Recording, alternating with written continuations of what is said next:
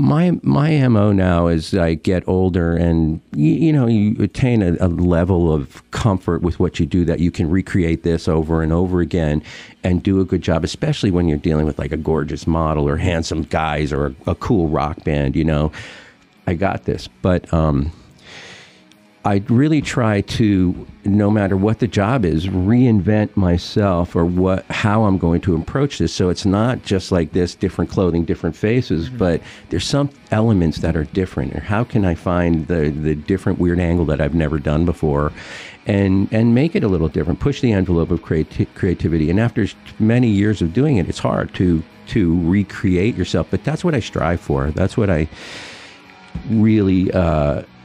wake up and say, okay, how am I going to make this a better day than yesterday or more, different approach and reinvent myself.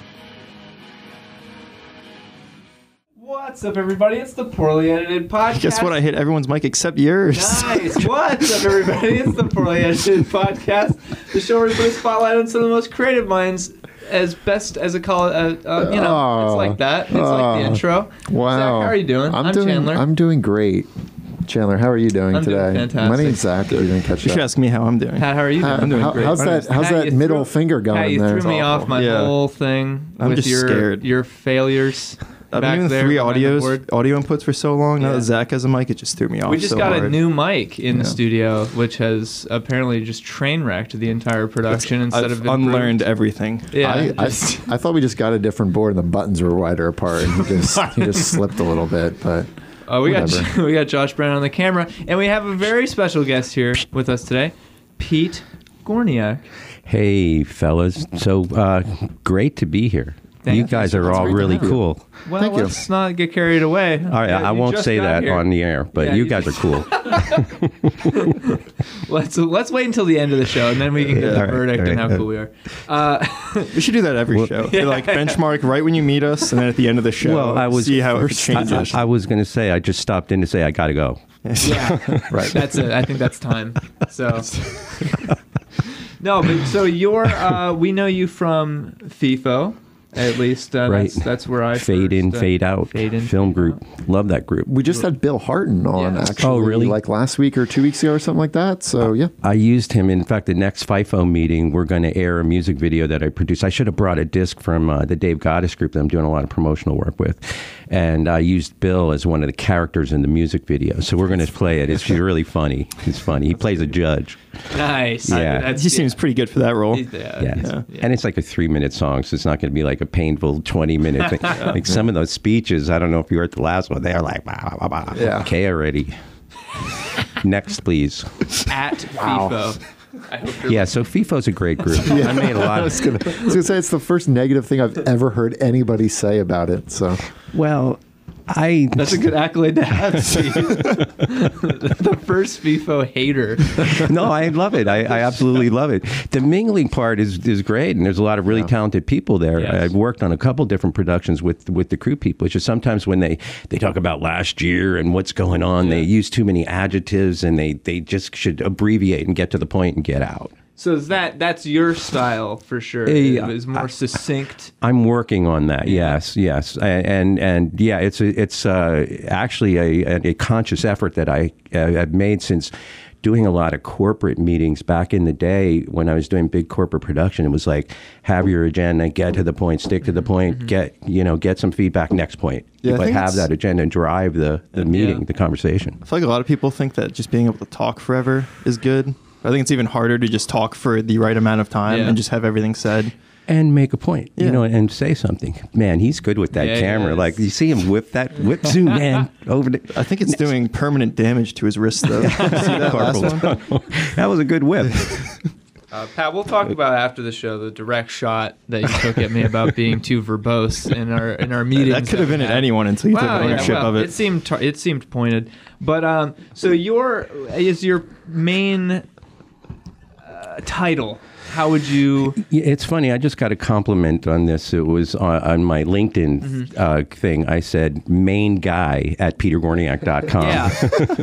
So, but years ago when I I still have AOL, you know. Nice. My title on AOL is Supreme Commander.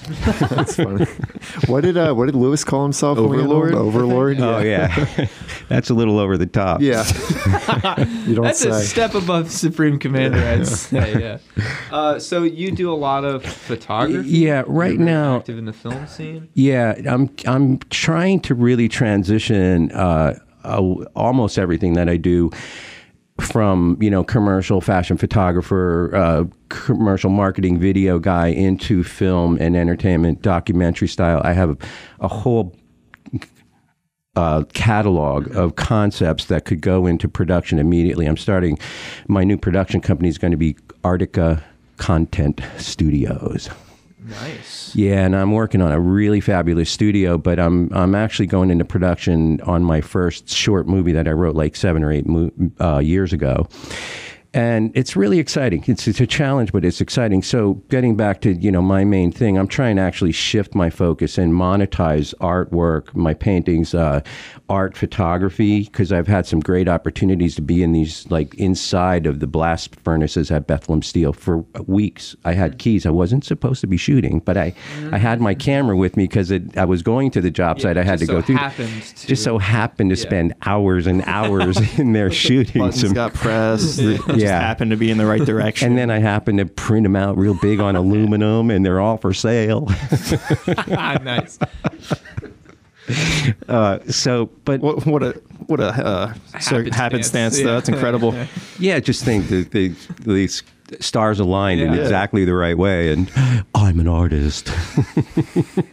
Wait, how'd you get in there to begin with, though? Yeah. Who gave you the keys? Well, I was actually hired by. Was keys like you mean like a crowbar? Yeah, it was about this big.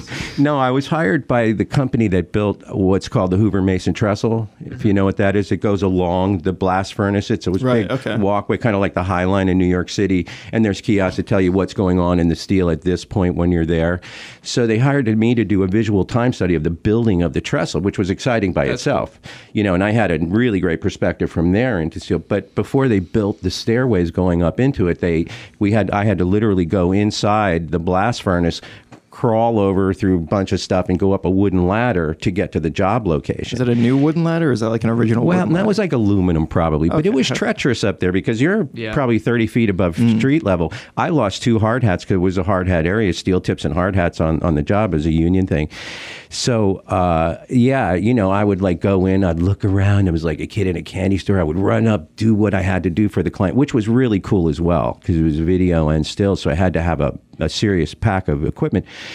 But then I'd get down and I would just get lost in there. And it's like a ghost town, you know. You know, guys, every year there's a stupid number of people dying and melting to death, you know, with these molten steel rivers and stuff.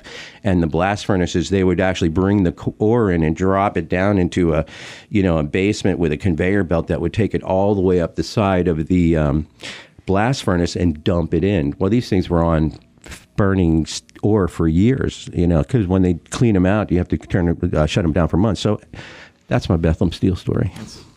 That sounds pretty sick. I'm not gonna lie, dude. Yeah, we were there the other day, and we're like, I wish we could go inside and check it out. Yeah, so it's awesome amazing. And when you think about what the heck was going on there and how things are rusting, and now they put all the beautiful LED colored lights up because it's better to dress it up and light it up than tear it down. Costs probably billions.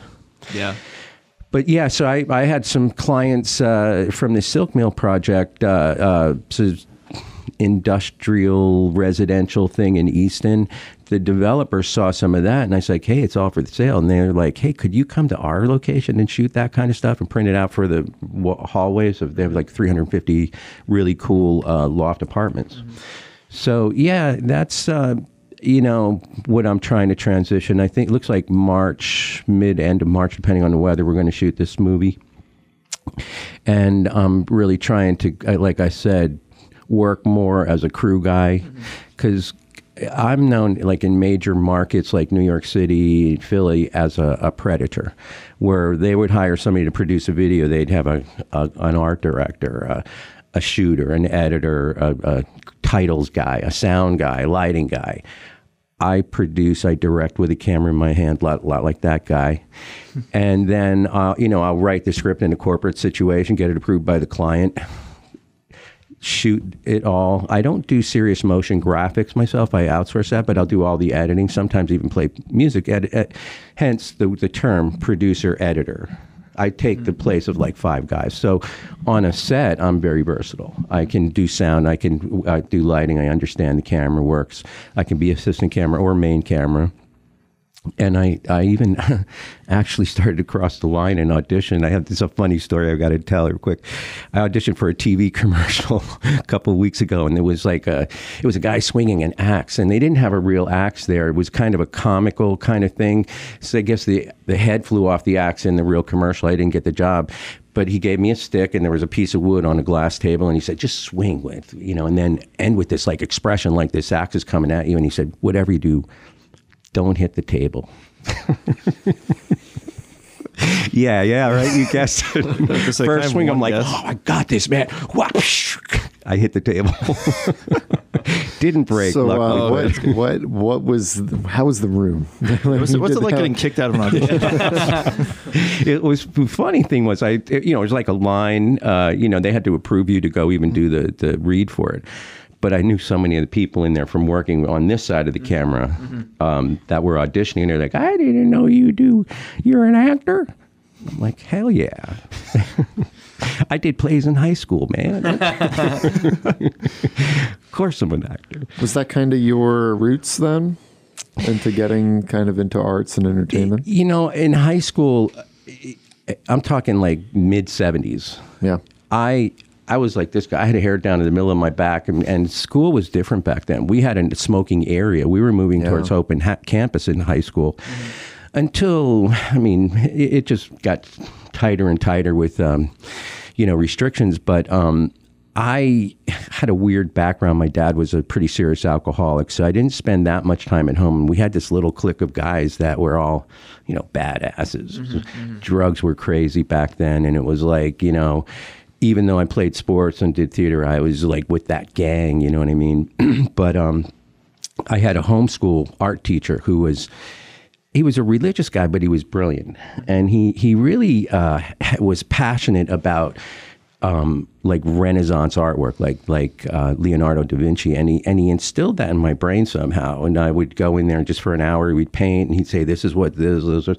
And then I did my last 2 years, I went to Vo-Tech at 3 to 6 o'clock to commercial art for 2 semesters or 2 years. And that was 3 hours a day of illustrating, photography, yada, yada. And this guy was like, back then, he would carry a purse. He had a handlebar mustache, and he was funny as hell.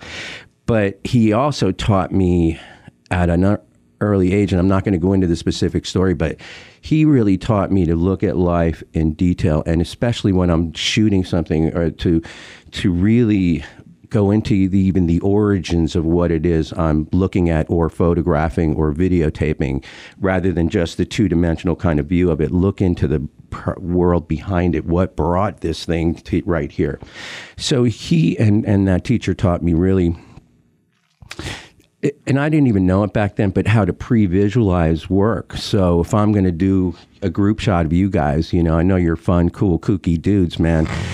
That's going to be the video. Like, maybe you're all taking selfies of each other or something like that. And that's your promotional video, because you want to capture the essence of the person or the object or the thing. And, I've worn the art director's hat many times when clients or smaller businesses, they don't have a budget to hire an ad agency, but they need this video or they need this website or something done. So I try and put myself into their target market.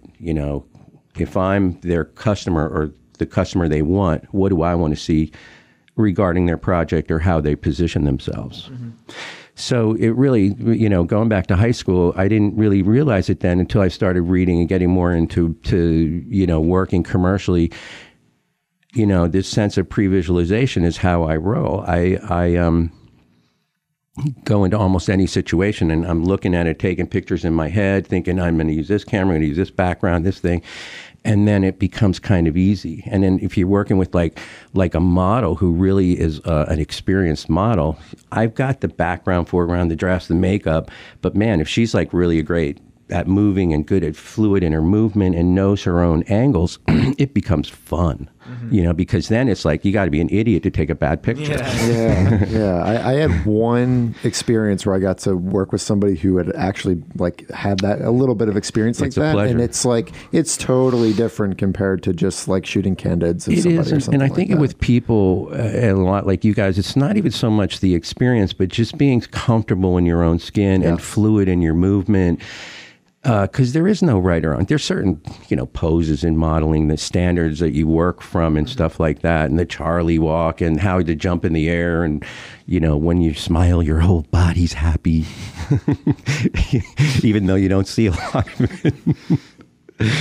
But yeah, so it really started with me at a very young age. And, I went through a lot of different things. Out of high school, I was promoting concerts and working with one of the biggest concert promoters in the area. And in the summertime, we were working with, like every big hair band. And I got to hang out with Sting a little bit. I almost went on the road with Kiss, but I didn't want to go on the road with a bunch of smelly drug addicts, It's like, that's understandable. Gene Simmons didn't do that much. No, the crew. Yeah. Can't speak for them. Yeah, can't. If I can't say anything nice about people, I'm not gonna mention Gene Simmons. Well, he's not. You went off on FIFO. He's a great guy.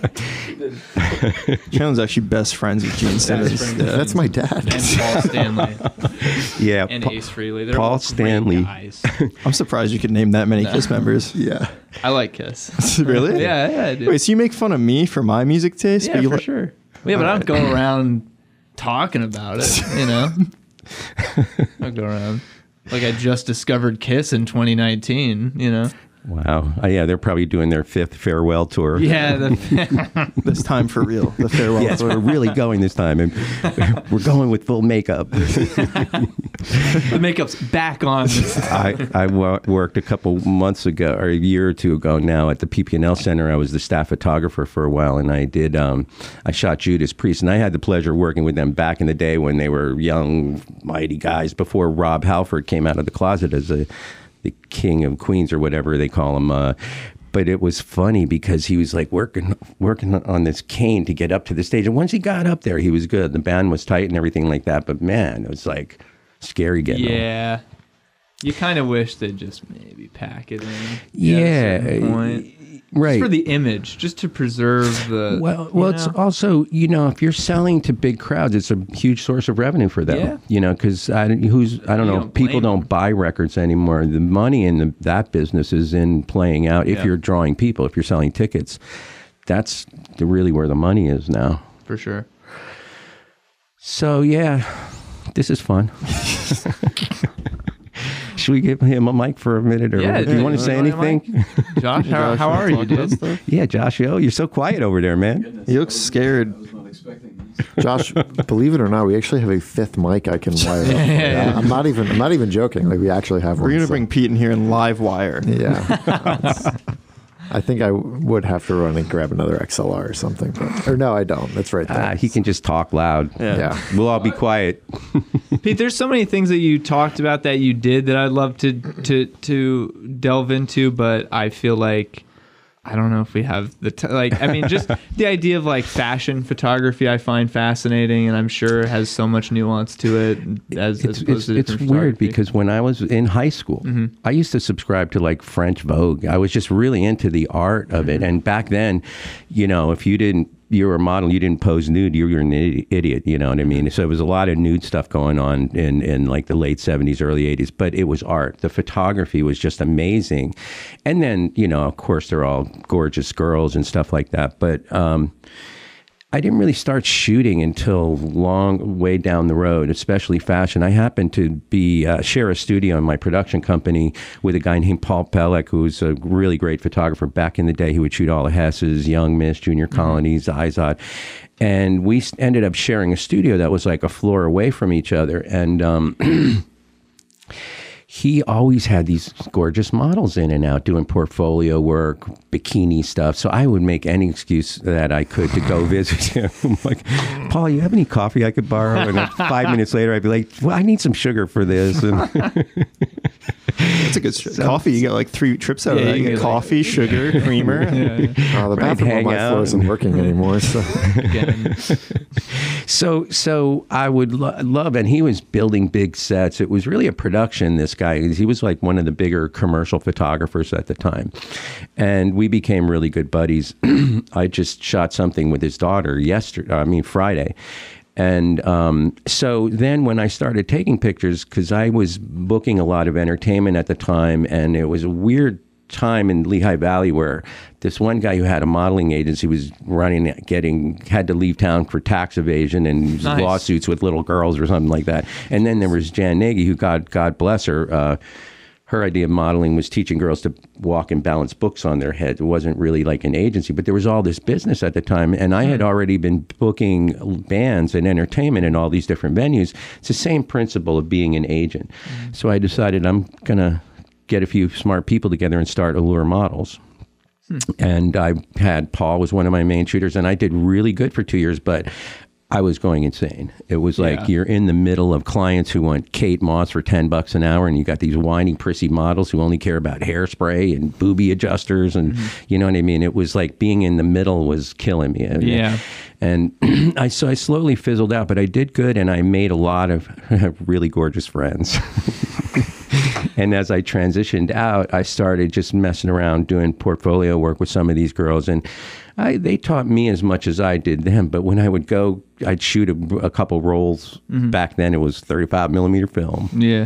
Right. And I'd go down and talk to Paul. I'd show him I'm real excited about this work and had perfect lighting. And he's like, it's stupid. I can't use the words I really want to use, but this goes, here's something. This is okay. You see where you're going with this? Compositionally, you can see her eyes clearly. There's no shadows and the form is nice. This is why this is good. And this is terrible. But did that help to get must have been great though to immensely. Yeah. Somebody like that right next to you working every day. And we're still famous friends. He's in Florida now, and he still shoots once in a while. And, we're just still best buddies because we went through so much stuff. And, wherever we get a chance to throw each other a job or work together, we do it. But, he's pretty far away. And, but yeah, like, I think he taught me, well, definitely in critiquing my work, my photos, what not to do and what to look for. Yeah. And, but now, people think there's a set specific thing. And my MO now as I get older and, you attain a level of comfort with what you do that you can recreate this over and over again and do a good job, especially when you're dealing with like a gorgeous model or handsome guys or a cool rock band, I got this. But, I really try to, no matter what the job is, reinvent myself or how I'm going to approach this. So it's not just like this, different clothing, different faces, but there's some elements that are different. Or how can I find the different weird angle that I've never done before and make it a little different, push the envelope of creativity. And after many years of doing it, it's hard to recreate yourself. But that's what I strive for. That's what I really... wake up and say, okay, how am I going to make this a better day than yesterday or more, different approach and reinvent myself. That's probably how you last that long in the business is doing something new, not getting burnt out. Yeah.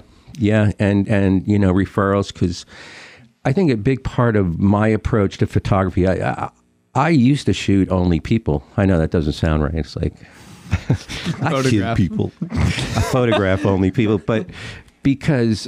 I've refined this art of no matter who it is, a corporate executive, a politician, a gorgeous 15-year-old girl who's like nervous, I disarm them and I really become their friend and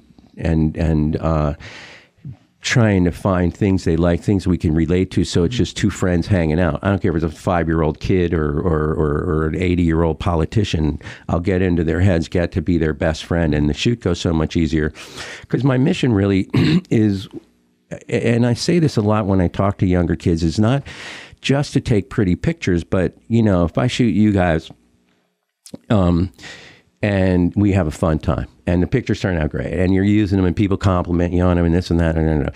But 10 years down the road, when you look at it, my mission is to say, it's for you guys to say, or a model or a rock band or anything, look at that and say, you know, it's a great I was pretty handsome, but that freaking weirdo photographer dude, we had so much fun that day. It was an experience, you know, and it's part of the quality of the photographs is you get this real expression or emotionality, atmosphere.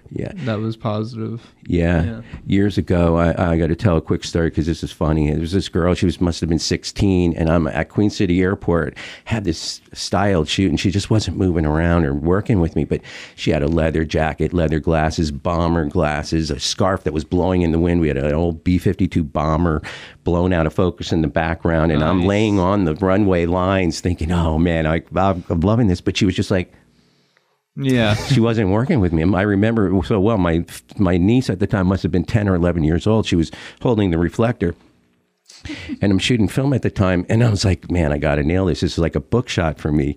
Everything's perfect except her. So I put the camera down. I was like, okay, I'm going there. I put the camera down and I said, look, I don't know why we're bothering. You're not working with me. You're just sitting there. I mean, I need emotion. I need anger. And she started clenching her fists and doing this weird stuff with her face. And she's like hyperventilating. I pick up the camera and I'm like, click, click, click, click, click, click, click, click, click, click, click. I load another roll really quickly and she's still freaking out. And I was like, calm down. I was only kidding. I just needed to get a reaction.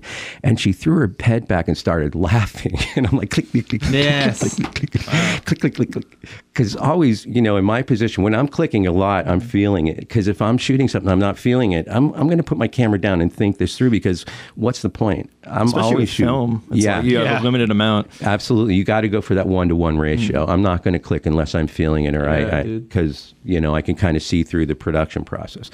So the moral of that little story is I literally had to piss this girl off. Yeah. And I did. Well, there's so many cool like little things about portrait photography like that, whether it's like acting a certain way to get a certain performance out of somebody, or even just like figuring out different ways to capture a moment and making sure that they're how that you want them to be. It's to me, it's so much more exciting than any other kind of photography for that reason. It is. When you're working with models or people, it's always the unexpected that you end up using. You know, it's it turns out the best that you just kind of had this last minute thought about it. But yeah, the point also is, you know, when you're shooting something, whether it's for the model, the client, yourself, sometimes you just got to do whatever it takes to get the shot. Yeah. You know what I mean? Like, I thought long and hard about just having okay shots with this girl, like, I'm a pretty girl on a runway, and instead of like, yeah, I own that plane, I fly that sucker, and you know, which is really what I got out of her being mad, you know. Yeah, that's rad. Yeah, that's a rad story. Actually, I really like that. So, you seem to have. I mean, obviously, you've been doing this for a long time, and you talked about your mentors. You talked about. I mean, you've already, I think, said a lot of things that are very useful in terms of, you know, some of the insight that you've gathered over the years. But, are you interested in, you know, passing on, you know, that kind of... It's funny you should say that because I'm really trying. I never really liked talking in front of people and things like that, but I feel like now I really enjoy. I did a couple of speaking things. I won an Arts Ovation Award for Lifetime Achievement in Visual Arts, and the acceptance thing was kind of exciting because it's not you pay and you submit work and then they judge it. Somebody nominates you in the art community who Bill Childs nominated me, and it really caught me by surprise. He's an art director forever. He ran the whole advertising division at the Morning Call. And we never really were friends until about 2 or 3 years ago. I knew of him, he knew of me, but we never really became friends. So, you know, we started working on things together and yada yada. And he nominated me, and then I won the award. So really took this acceptance speech to heart and really wanted to show more versatility than a photographer, video guy. So in my acceptance speech, I made a reference, and I use this part of it when I do like speaking engagements for kids, or like middle school kids, or I would really love to speak to the graduating vo-tech class, because I went through the program. But I went to vo-tech as well in high school. Did you? Programming. Yeah. So it's an important, very important institution. Yeah, and I just got this whole kind of, to condense it, about, at any age, any level, whatever business or thing you do in life, my paintings are always these blown out sparks and like fireworks kind of things, whether it's mixed media. But to me, and I've just come to terms with it this year, it's the search for the elusive spark of inspiration. Where the hell does that come from? How do you get that? How do you get it? But the point of my speeches were, because I had this kid, when I first started painting like 20 years ago, this was after painting in high school, I thought, it's good therapy. I've got this creative monsters that got to come out in different medias. I'm going to do the short story, but this kid is a very successful painter in New York now. He looked at my work and he's like, I see what you're doing. This is cool. He said, I love what you're doing, but you know what? This is like so much. 2 weeks later, you didn't get much done. He's like, don't be afraid, man. Dive in. Doesn't matter what people think, because my stuff is all abstract. It's subjective. So you either like it or you don't. And I don't care if people don't like it, because it's about me. And then I say, he was just like, dive in. It doesn't matter what people think. You can gesso over the canvas and start over if you don't like it. And I was like, okay, good advice. But I said, wait a minute. He called me afraid. He said I was afraid. So, condensing what I speak about to younger kids is, if you are lucky enough to get inspired by something, whether it's music, poetry, photography, anything, embrace it, grab it, and invest in it. Invest yourself into it. Don't let that inspiration just pass you by. You said if you're lucky enough to be inspired. It's a privilege to be able to feel that way about something. It is. And with me, it's kind of a blessing and a curse, because, I'm in this mode of life where I've a lot less time going forward than behind me. So I want to make every minute count. And to me, I always have to be making something. I have 3 or 4 paintings going on at the same time, and I'll work on this for a couple days. We then go to this or this. I own 8 guitars or 9 guitars, and I try and play a little every day. And, but so that inspiration, I'm very inspired. So it's like, I don't feel right unless I'm creating something somehow. I have notepads everywhere in my house where I'll have half of a poem here and here. I'm not kidding when I say I have a stack this high of half-finished songs and poems. A lot of them are in the computer, but most of them are out here. I fantasize about doing a poetry book, like Pretty Pictures and Poems by Peter or something like that. That's a lot of alliteration there. Title, right? Pretty good. I dig that. I've been thinking about it. That's a good tip, though. If anyone out there wants to do anything creative, just have a notepad or something to write down. Well, have those things available to you. Grab your camera. Even just on your phone. Have all of it around. Because you can get an idea and you'll be like, I'll remember this. And then you sit down with a guitar and you're like, wow, what was it? Yeah, that's the worst. Yeah. That's the worst. I have short videos of me playing. When I write a little melody line or something like that, or a chord progression, I'll record myself. I've got piles of half-written songs, or verse, bridge, chorus, and one day. Yeah, the voice memo for a phone, amazing tool. I love it. It's an amazing tool for that.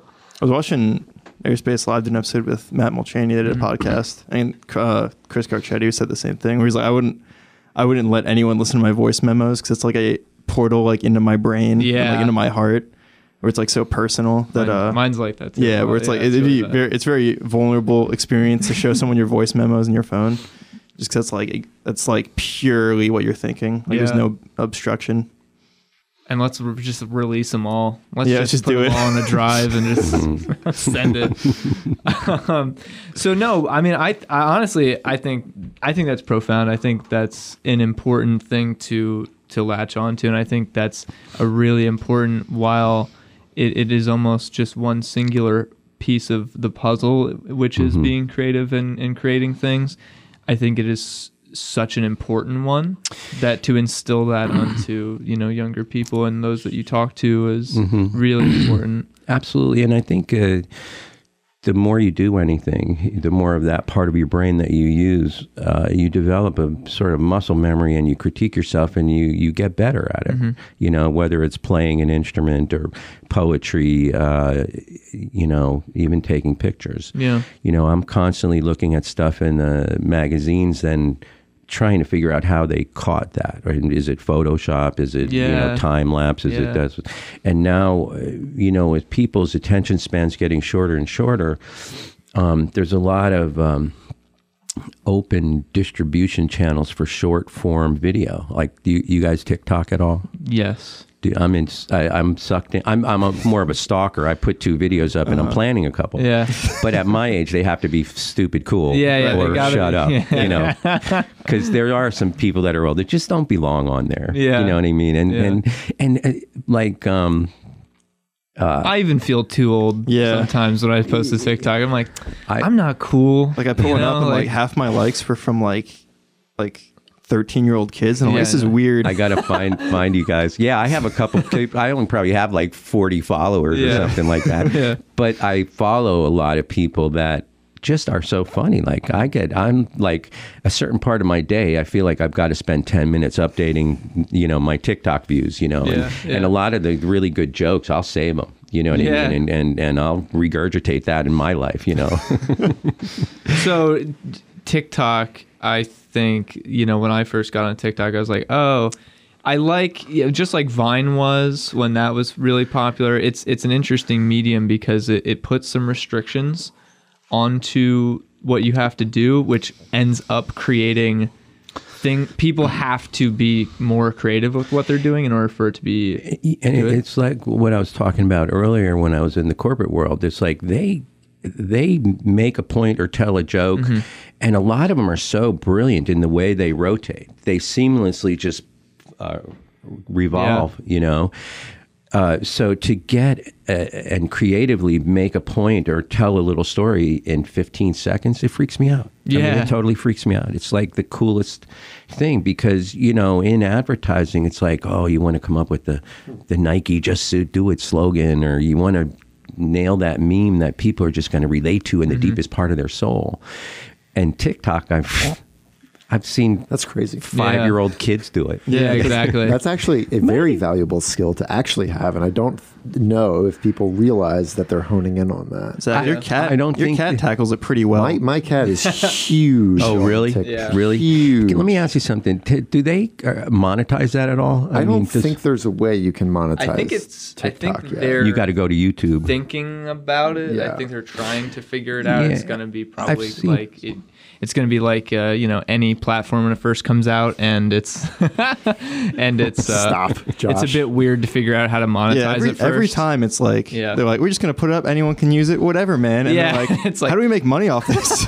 Yeah, well, it's a lot of the startups are like that, and then they figure out how to wing in the advertising and stuff. And I mean, God, look at Facebook; they own the world now. Same with Google. It's like they didn't know how to monetize it when they first came up, and now they're billions a day. Yeah. So who's the funniest person on TikTok? There's a mom and a daughter. They're Asian that I like. It's Tiffany and Joy, and they have a YouTube channel again. And this kid is like 4 years old, and I should pull it up, but. They're just so funny and such great actors and so charismatic, and they just pick the right shtick to copy, or what do you call it? The challenges. Yeah. Yes. Like you've got this sound bed, and you've got to do your own interpretation of it.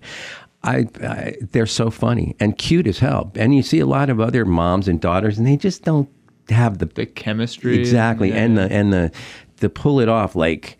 We don't take ourselves too seriously.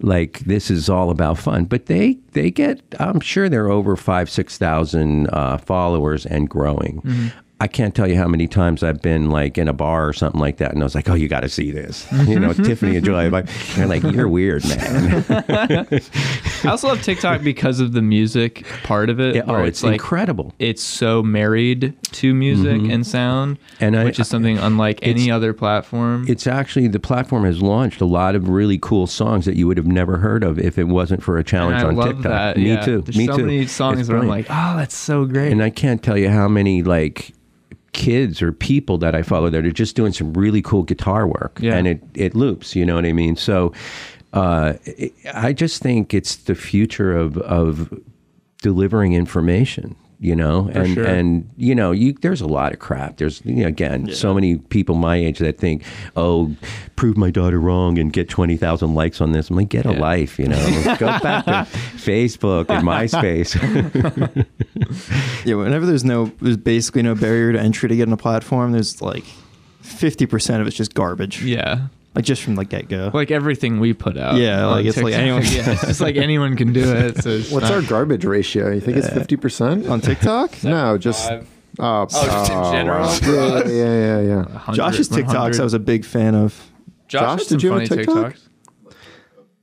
Yeah, we had a solid day where all we did was conceptualize and film TikToks, and I never did it again. I think I wasn't part of any of that at all. I was just I kept making them. I was slowly building up Melon's TikTok empire. And he has like and then when the cat got more followers than us, I was like, yeah. Like we were putting effort in. I'm a dog person, but I always look at the dog videos. There's some amazing dog clips on there. Is there an art to making Melon adorable, or is it just turn the camera on, throw a song on there? He's pretty adorable, and it's easy with cats, especially when they're kittens. Yeah, it's just not fair, honestly. Yeah, I mean, and he has like weird quirks too. Like he went through a phase where he would just constantly like go under your blanket. And then, or like under anything, like under a laptop or under a blanket or under a pillow. So Sam just like made a compilation of her just like opening things, and he was there every time. And that was huge. So and then playing off of the songs or like the little soundbite gimmicks. Some of those are just inherently funny. Mm-hmm. So if you put anything like remotely related to it, it's just funny and it's different. So you get views. But Sam's actually the mastermind behind that. She is, 100%. I did very little. So getting off TikTok, I'm sure we're all sorry to do. Yeah, well, I didn't think it was going to go that direction. I'm excited. When you started taking pictures, you said you use film, right? Mm-hmm. So when I recently started doing photography, I'm not very good at it, but it was like and the nice part was like with these cameras, it's like you can just take 1 million pictures and one of them's probably going to be all right. Yeah. So like when getting into it, was there like is that a bigger deal? Yeah, like you shot on continuous a lot at first. Yeah. I was like, don't do that. No, that's exactly the opposite of my approach. Right. So when I think of a job or something or shooting something, even an animal or something like that, I'm looking at it through my camera before I even pick up my camera. I'm thinking, okay, I'm going to get super tight. I'm going to blow everything out of focus in the background. So there was, in high school, there was... I'm reading the dialogues of Leonardo da Vinci, the notebooks right now. But this is because I was kicked in the pants in high school about how cool this dude was and what a mathematical genius he was, inventor, artist. He was a funny guy, too. And you look at his readings, he's funny. He would steal cadavers and dissect them. And up to like 10 years ago, his drawings were in every anatomy school until they got really good at 3D animation and stuff like that they have now. It was... Grey's Anatomy. And so, I'll look at a subject or something like that, and I'll be thinking more about the technical end of how to approach what I want to do. So, you set up the shot in your head, and then you take a picture and look at it and say what's good or what's bad about it. So Da Vinci's teachings were, if I remember correctly, it was like perceive form, whatever you're shooting, your subject, in the utmost detail, in depth. If you're painting or shooting, clearly indicate the dominant planes. And then the third point that he gets across is all of life flows from the center outward, which is a reference to the golden mean, the theory of what aesthetically makes things pleasing. The golden ratio, Exactly, the golden ratio. It pulls you into like the Mona Lisa's eyes. So I try and that's sort of engraved in my thinking when I look at photos. Does it have that golden ratio? Is it composed well? Are the colors right with the foreground and background? So with me, I think a lot more about the detail of the foreground and the background as well as the subject in relation to each other, because I shoot, especially fashion, 95% of the time it's very short depth of field. Who put that there?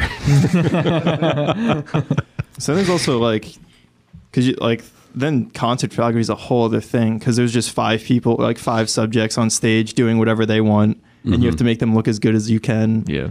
And then like they'll move and you're like, well, now my point of view is obsolete because they're like, because now one of them's blocking another one, or like, oh yeah. You know, it's like when I got to shoot a lot of concerts, like really big bands, and it doesn't pay much, but I got a great portfolio. And you always have this mic face. It's like, you know, your lead singer's at the mic, but you know, the mic's on this side of him, and you know, you got to catch him when he's off mic, or go way to the side, you know, because you can never get on stage. I mean, I have with bands that have hired me to, but not, you know, when you're shooting a concert, you get 3 songs, you got to nail it in those 3 songs or get out. Yeah.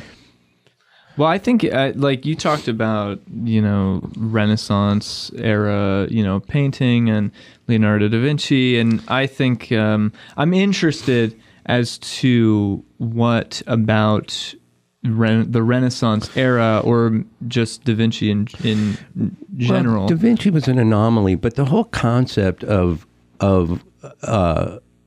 coming to the light from the darkness, the dark ages, and waking up to this whole new world, reinvent yourself every morning. And I don't know, Da Vinci was definitely an anomaly. I personally think he was an alien. You could I've heard arguments about that. I mean, you know, people say, oh, if there's one dead person you'd like to meet, I'm like, Leo da Vinci. Oh yeah, for sure. Like, you know, there's probably Jimi Hendrix would be cool. I think there was a lot more depth to that guy than you know, people thought he was a stoned out freaking musician, but he was a brilliant jazz player. He was just a brilliant guy. Yeah. But yeah, the Renaissance, you know, it's just what it represents. Because when you communicate words, photos, everything, it's a symbol of something you're trying to say. You know, with a poem, I'm trying to hit you in the nose with a point, or in your ears. But you know, the whole concept of coming into the light from the darkness, or like waking up. You know, a lot of, when you look at the Gaia channel and Curiosity Stream, it's all about the quest to wake the hell up, man. They're out there.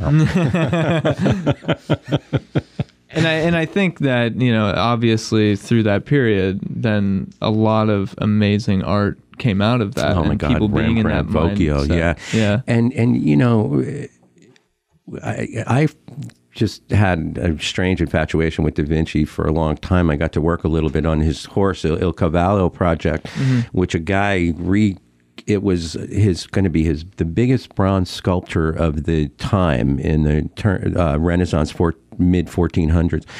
He was commissioned to build you know, a horse on one leg, and it was a huge bronze statue, and he actually built a clay model of it, but he never got to build it because the French took over Italy and used his clay statue for target practice with their bow and arrow, and took it down. But there was a lot of reference drawings of it. Can you imagine, like, your client gets taken over by another country, so you don't get paid?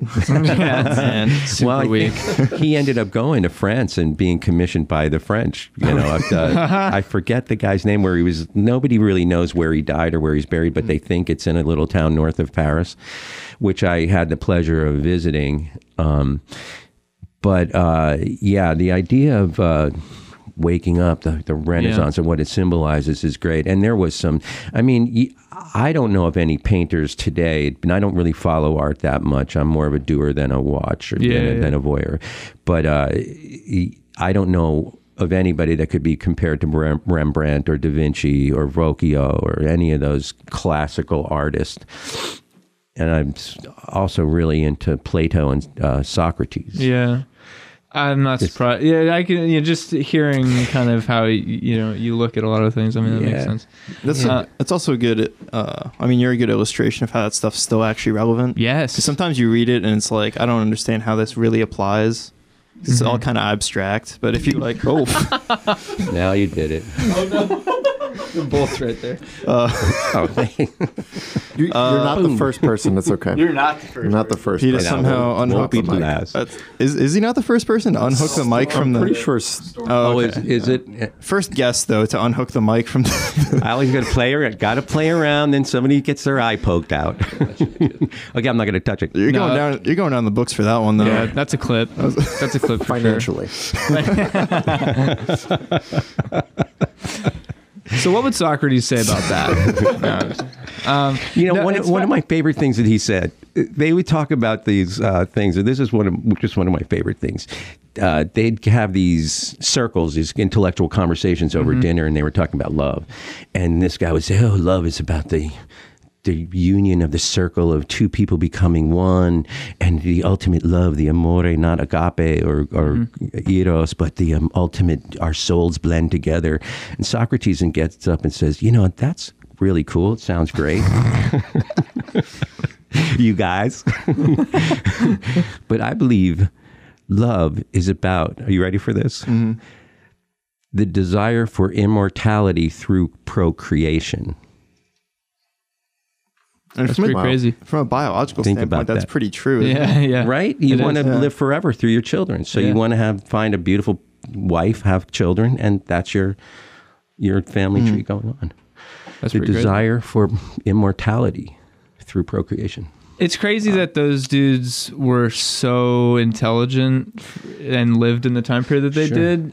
And it makes me feel very stupid whenever I read anything they say on a bad day, like any writing they made on a bad day. Like I don't know what came over with me when I was a kid. I had a friend whose older brother was obsessed with books. He was really smart. And this guy left high school a year before he was graduate. He quit and he went to New York City. He lived with two lesbians. I'm talking 60s. Yeah. And he ended up working for Playtex, and we would go visit him. He always had models around, so it was a big kind of inspiration to me. But so these guys were really smart. But this guy had all these books at his parents' house where I would go once in a while, and I ended up going and buying books on Sigmund Freud, the series of psychotherapy or something like that, and try and understand it. But I would read it, but I was like, I don't get this at all. Why am I even reading this? I'd go on to Alan Watts, poetry or something like that. Yeah. But Socrates and things like that you can relate more, But yeah. So we're coming up on the end here, and I know you brought a poem. I brought a bunch, but I don't, they're short and sweet, but I don't know if I want to, are you guys down with that? I mean, I'm down. I'm down. Yeah. If you're all good, I think we've we've never had anyone come on the show and read poetry. Yeah, I don't know. And poetry's been, and it's like, people sleep on it, especially now. Like, I think more than ever, like, poetry is just getting less and less important to people in the art scene. And I think it's still really important. For me, it's the doing it that it's just like this thing. I got to do it. I want people to like it, but I'm so prolific at it. So when I won this award, I wanted to kind of freak people out. In my video, I made reference to that. My friend Kip the painter, he said, "Don't be afraid," and I was like, "You're calling me afraid, man? I'm going to kick your butt." But so, and that's why I also wanted to show versatility. So I ended up with the poem that I'll get to in the middle. Or no, I'm going to start with and see if you want to do another one. Okay. So it's just kind of like, at this point, just want to kind of have that, what the heck? Who is that guy? Yeah. Instead of, I'd like to thank my mother and my mother's mother and her mother and my sister and brother. It's weird with acceptance speeches. Immortality. Acceptance speeches, they go up and they just tell the entire story for some reason. And they go way over the 2-minute line. Why not leave some mystery so they're still interested instead of being like, here, I was born in 1985. It's like, what's the point? Absolutely, and I again, that was my whole mission in getting up there and doing that, and I did a good job. I actually left out one important line in the poem because I was nervous as hell. Yeah. But then, it was the end of the thing, I just threw the paper and walked off, and they were like, that was cool. Who is that guy?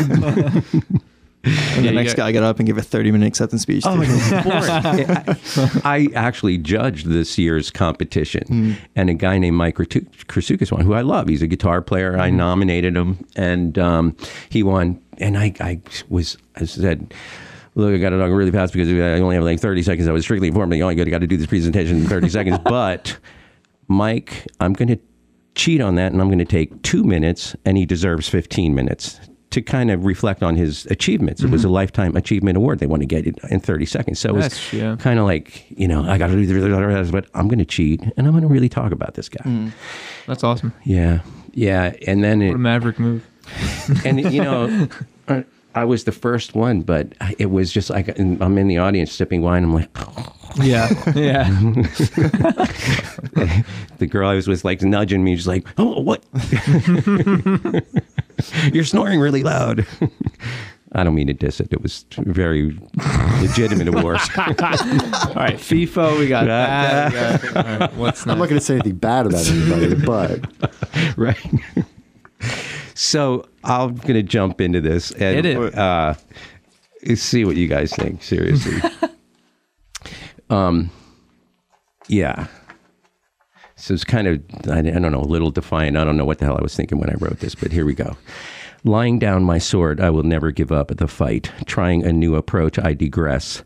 Then I will slay the enemy slowly with kindness. In my dreams, I have wings. I write songs that go through your soul, some fueled by the fear of becoming some dude you used to know. Break me out of this burning house. I just needed a place to hide. Why must I fall asleep to dream? Wow. I dig that. I try and get, to the point and short and sweet. You know what I mean? You want to hear another one? Sure. Yeah. Hit it. They're all pretty short. I love short poetry. Yes. My favorite. I don't, again, know what this was about. It just sounded good to me. Whose idea was this? Who wrote this on my bedpost last night when I was sleeping? Because most of these, like, really, they're like 15, 20 minutes. I'll spend another half hour tweaking it. Yeah. And then it's in the archives. Okay. And I don't really label them unless I'm going to do a book or something like that. Okay. Everything I've ever loved, carelessly thrown into the sea at night. All my dreams, my fears, and all the light reflecting in the sea at night. I am lost and found, staring deeply down into the sea at night. Waves under waves, I am ultra alive, and I dive into the sea at night.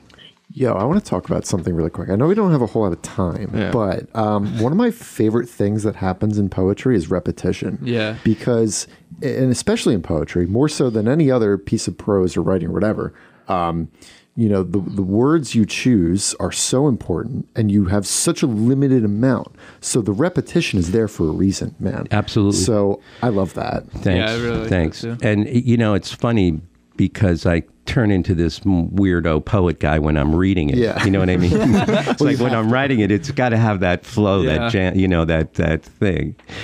So I got 3 more. The last one's kind of long, but we'll get through it. Do we have time? We got like 3 more minutes. Oh, yeah. Plenty of time. All right. Let's do it. I won't Get the interject. hook. So. No, it's okay. I love the feedback. I really do because I'm sensitive about my poetry. Yeah. Okay. I wrote this one really quickly, and again, I'm not sure what it means. Welcome to the jungle. Now try to get out alive. Live your fantasy life, but all that's important is to survive. Don't die, claw your way out. I will not kill unless my gun tells my heart to pull the trigger. A slow motion blink in your eyes, there's fire, a good chance to be. Live or die, you will never see life this way again. So take a deep breath and survive. Going to run right into this one. You go for it. Hit it. Yeah. I don't remember writing that.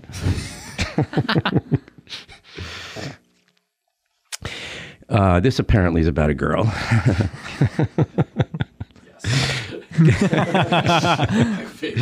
don't know. Maybe that last one was too. I don't know. Okay.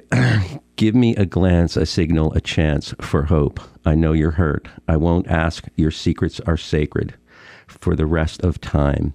It seems so easy. Let's make a movie. I wrote this story called You and Me, a sweet love story called You and Me. The second you left, I cried for days. Then you came back. I think you forgot your keys. I